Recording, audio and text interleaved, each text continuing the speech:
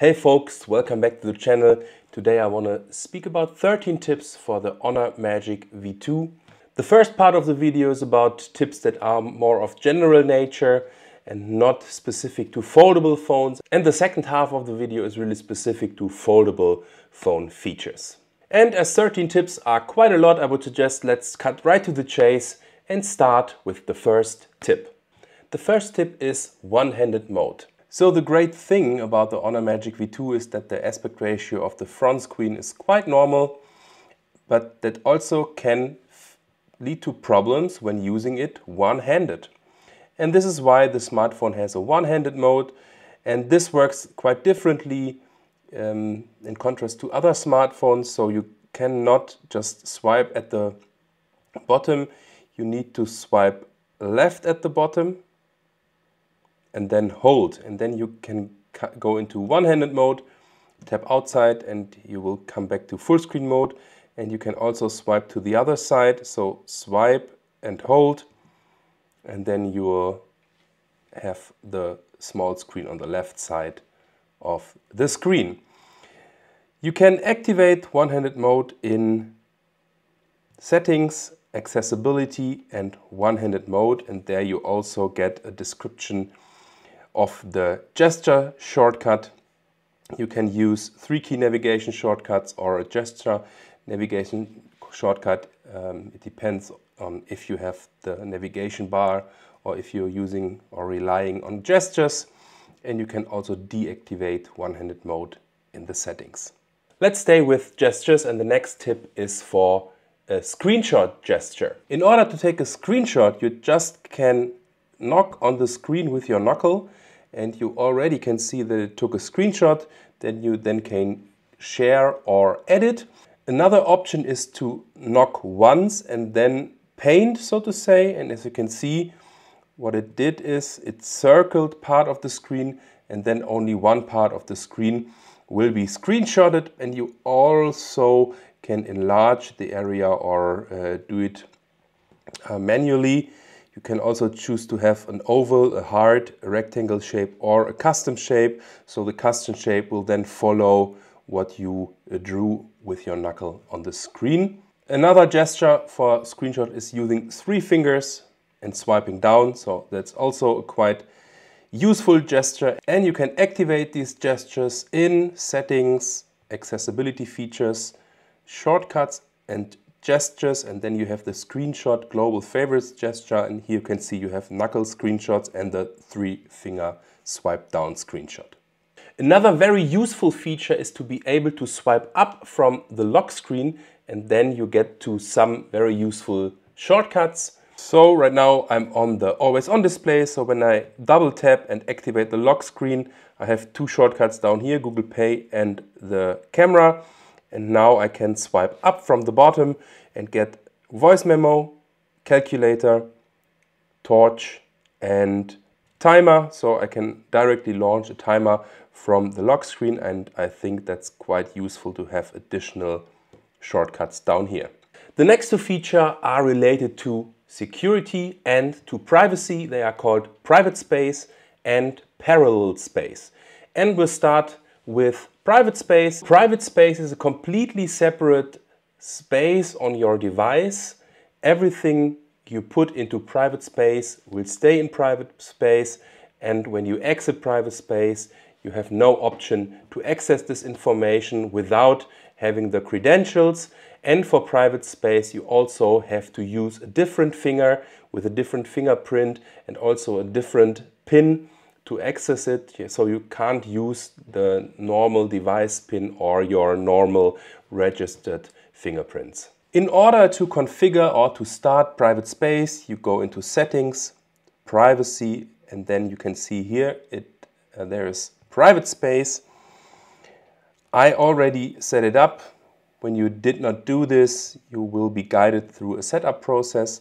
Now I can hit login.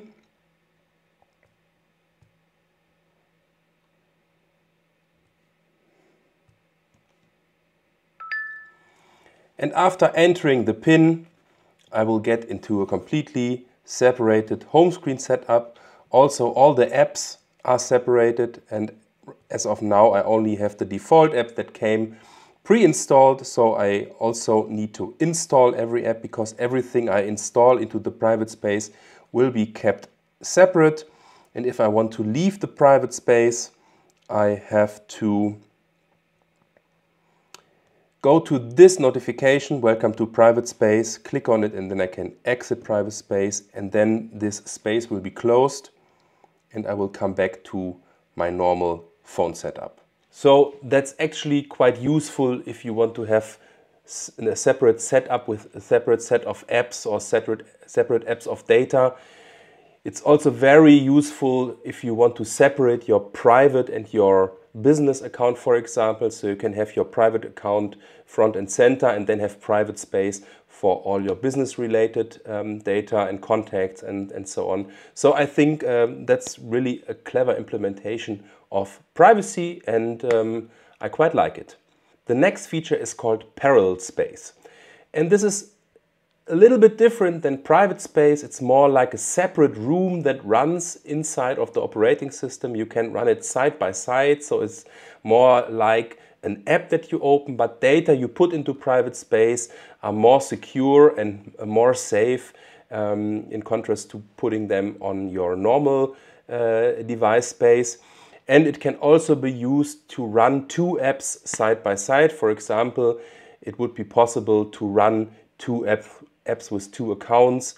It was used in some examples to, for example, use it to play two instances of League of Legends, for example. So if you're into playing League of Legends and want to use two characters, that's possible. But now let me show you how to access parallel space. Again, you need to go into settings, but now you will go into security and not into privacy for private space. Head into security and on top you find parallel space. I need to scan my face and I already set it up. If you did not set it up, then you can go to the setup process and then you can change some options here. So change the password type, the security question, change your fingerprint ID, face recognition and so on. And you can also add parallel space to the home screen. Let's do this. Parallel space shortcut created. And then there is this shortcut on the home screen and you can launch parallel space via the shortcut.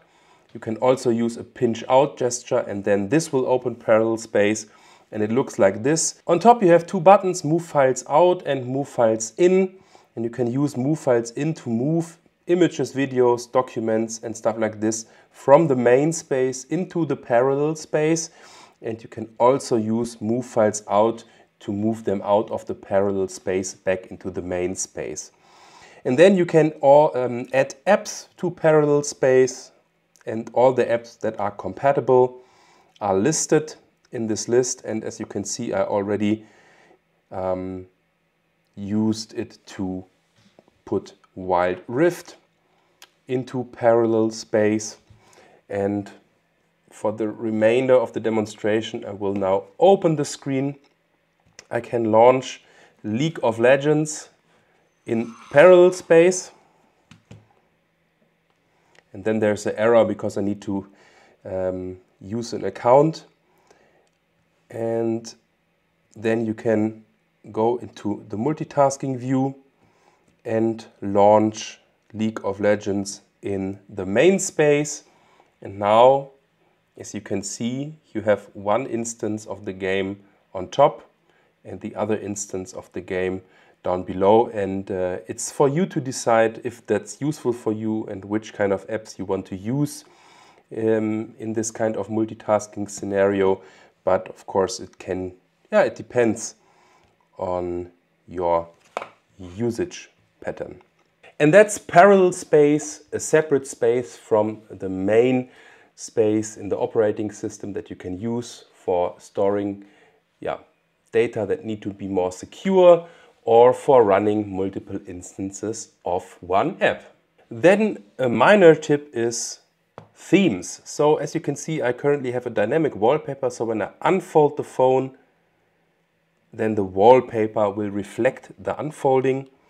And there are actually several dynamic wallpapers pre-installed. You will go into home screen and wallpaper. And the trick is, don't go into wallpaper and use one of the wallpapers here, like the recommended ones, but go into themes. And then you have all the themes that support dynamic wallpapers. For example, you have Magic Cube, and you can see it's dynamic, or the other ones. This is the pre-installed, the Sunshine one. But for demonstration purposes now, let's Magic Cube, apply the theme,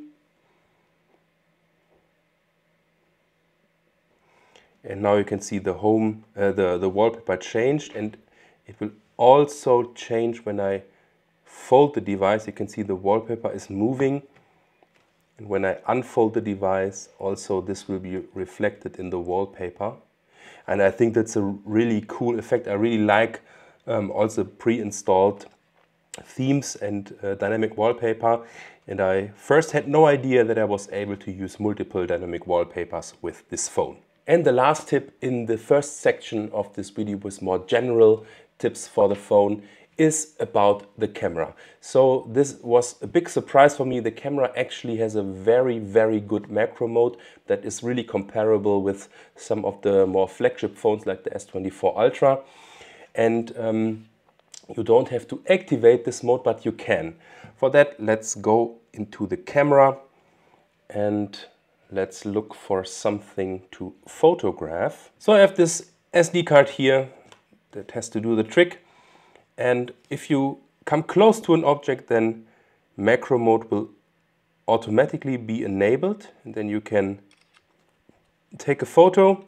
And as you can see, it's quite impressive how close this phone can focus and how good the magnification is. And in the camera app, you also have the option to go into more settings and then launch super macro mode. Then you have the 1x mode, which is kind of the normal mode, and it does the same as if you would launch it from the normal camera app. But you can also go into 2x, and then this will further crop into the image, and then you can get even closer like this, and you will see all the different scratch marks that resulted from using the SD card in the camera. So the macro mode of this phone is actually quite impressive, and if you are at least a little bit into macro, I really recommend to try the macro mode of the camera out. The following tips are really specific for the foldable nature of the phone and are related to multitasking, for example. And we will start with multitasking. I already did a separate video about multitasking with the Honor Magic V2, so head into this video if you're interested in multitasking specifically. But let's go into the first tip. So as you can see, I'm currently in the multitasking view. I have two windows, Chrome and X open. And you can use the action bar that you can access by swiping from the side of the screen and holding to launch a floating window. So in this case, I opened Reddit, and when you click an app from the action bar, it will open as a floating window that you can then use for multitasking, and head over to my multitasking video to see what you additionally can do with these floating windows. And you can also open multiple floating windows. So let's go into another app, for example, the calculator. Then the calculator will open also as a floating window, and you can move it where you want. You can also open a third app, 1Password, for example. Then the first app will be put into this little drawer here, and you can cycle through the already opened floating windows. And when you minimize them or when you open more floating windows, then you get this new sidebar or taskbar where all your opened floating windows will be stored, and then you can open them individually, and the other ones will stay in this taskbar. Then we have some tips around the behavior of the phone when you close it. So let's say you're watching a YouTube video on the inside screen. When you then close the phone, the video or every other app will continue on the front screen. And you can configure this behavior in settings. So go to settings and then foldable phones, and then the top is fold the phone when the interior screen is on. Fold the phone, keep the exterior screen on, or keep the exterior screen off. So I have it currently set to keep the screen on because when I fold it I want to continue using the app in most of the cases, but you can also keep the screen off when you fold the phone. Let's stay in this menu because the foldable phones menu contains all options regarding the foldable phone factor. You can configure app scaling on the interior and exterior screen. So for example, you can configure that a certain app like Amazon opens into full screen or opens in 4:3 or 16:9 aspect ratio. In most cases, this is already fine and pre-configured, but if an app has a problem with working in a certain aspect ratio, then you can reconfigure this in this menu. Then you have App Extender, and that's quite interesting. And to show you what App Extender does, I need to open the phone. So the description in the menu says App Extender displays app in dual windows for easier multitasking when your phone is unfolded, and only some apps support App Extender. X is one app that supports it.